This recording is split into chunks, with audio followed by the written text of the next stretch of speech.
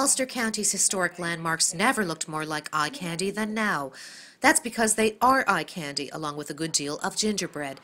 In fact, the Bevier House in Marbletown has been transformed into a sort of Grimm Brothers land of enchantment, and the first gingerbread display of some of Ulster County's historic buildings, all made by artists, bakers, civic groups, and board members of the Ulster County Historical Society, and the exhibit comes just in time for the holidays. We decided to do the gingerbread this year because we really wanted to have fun with history. We wanted to show that history can be fun and incorporate different community groups, incorporate young kids, and bring them here, bring them to this incredible museum that we have here, and show them, you know, the fun that you can have with history.